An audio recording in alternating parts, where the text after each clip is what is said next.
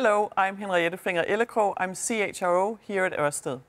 One of my key focus areas is to ensure that we have the very best diverse talent. And we recently hired such a talent, our new COO, Richard Hunter. Richard will head our newly established EPC and operations organization, which is responsible for engineering, procurement, construction and operations of our global offshore wind farms and our Danish combined heat and power plants. And I'm joined here today by Richard in the UK. Welcome, Richard. Hello, Henriette. It's great to be with you today. Richard, you're just 2 days into the job, so I won't ask you to give your perspectives on Ørsted, but I would be curious to understand why you think that you're such a perfect fit to the role. Okay, thank you for that. Well, firstly, I would like to say how happy I am to be joining, and I'm really looking forward to the onboarding and getting to understand the company and the industry more. I, of course, will be inheriting a very strong EPC and operations organisation, and I'll be relying upon them. At the same time, hopefully I can bring some of my experience to bear as we move forwards. In terms of that, my background, I have a strong technical foundation in engineering. I've been a project manager and a project director on large integrated engineering projects that involved complex civil engineering in challenging environments and bringing together mechanical and electrical systems with control systems and software to integrate, deliver and commission into operation large engineering projects. I've also got a background in operations and maintenance, in some cases in decades-long contracts, and what's needed in terms to ensure performance, to optimise, to ensure that we continue to drive costs without affecting safety and performance of the system. I've run a global business which was supplying projects and products to more than 50 countries, utilising the full value chain. And a fairly international background. I've spent roughly half my career in Europe and half in Asia Pacific, and I've led organisations with a very diverse global spread of people.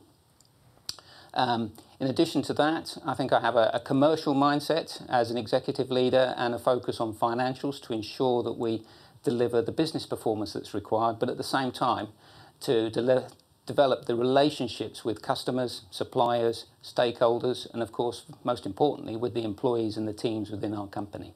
So I'm very much looking forward to bringing some of that experience to bear in this new role and getting on with the job. When you and I interviewed, we obviously discussed what were the strengths of Ørsted and the future focus areas of Ørsted and the EPC and operations organization. It would be interesting to know what made you make the decision to join Ørsted. Well, I think firstly, the opportunity to join the leading global green energy major was a big thing. A company that's undergone a significant transformation already and has a clear ambition and mission within the sector to continue to grow and develop, not just within offshore wind where we're leading already, but into other areas. So that's a key one.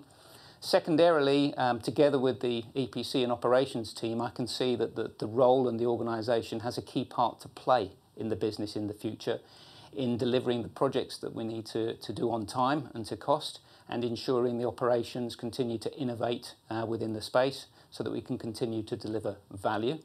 And I think thirdly, it would be the culture of the company. So I researched that a little bit before I entered the process. And through the process for the recruitment, with interactions with our CEO, Mads, with yourself, and with a number of the other executive team, I think I've got a clear understanding of the culture that you have and what you're seeking to promote, and it's something I want to be part of. So I'm very much looking forward to join you as part of the team. We're happy to have you on the team.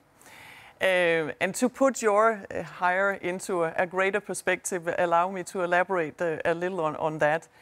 Because we are quite clear that if we are to realize this ambitious growth strategy, we need to have world-class experienced teams, and we need to be able to attract, retain and develop the very best talent across in our industry. To do that, we'll leverage three things. One is our Danish heritage. So we will work, even though we are truly global, with our Scandinavian leadership, meaning that we'll have low power distance, we'll bust bureaucracy, because that is key to speed and progress. The second thing is what is also quite important and attractive to our talent is our clear sense of purpose and our vision, which guides everything that we do. And thirdly and finally, the knowledge or the history that we've done this before. We've gone through large transformations through our passion, our perseverance and our discipline. So it's quite important to know that we've done this before. So we're happy that you're joining the journey also now, Richard. I'm very happy to be part of it. Thank you.